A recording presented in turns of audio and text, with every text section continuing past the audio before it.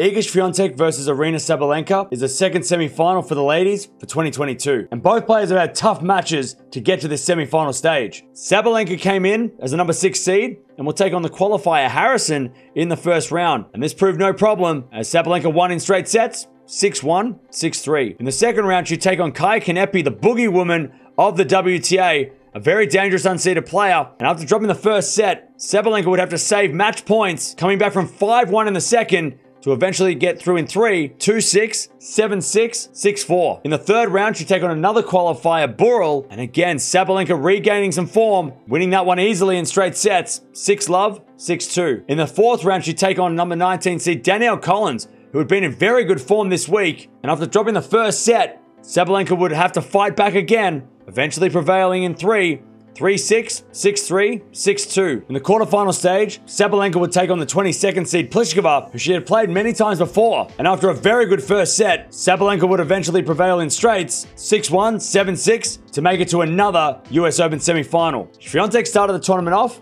as the number 1 seed and would take on the Italian Paolini in the first round. This was no trouble for Swiatek, getting through in straight sets, 6-3, 6-love. In the second round, she'd take on former US Open champion Sloane Stephens, and after a close first set, Swiatek got through in straights, 6-3, 6-2. In the third round, she'd take on Davis, the unseeded American, who had just taken out the 28th seed Alexandrova, and after an easy first set, Swiatek had to fight from 4-1 down to get the second, eventually getting through in straight, 6-3, 6-4. In the fourth round, she'd take on the unseeded German Niemeyer, who had a very impressive run at Wimbledon only a few months ago. And after dropping the first set, Swiatek had to battle in her toughest match yet, getting through in 3, 2-6, 6-4, 6-love to get to her first US Open quarterfinal. In the quarterfinal stage, Swiatek would take on the number 8 seed Pegula, who she had previously met at the French Open. And after a close second set, Swiatek would eventually get through in straights, 6-3, 7-6, to get to the semi-finals. These two have played 4 times before, with Swiatek leading the head-to-head 3-1 with the 3 matches that she's played and won in straight sets this year against Sabalenka. If Sabalenka's going to win, she needs to serve well like she did against Pliskova. She served so well against Pliskova on the first and second serves and was so aggressive on the returns. She needs to keep Swiatek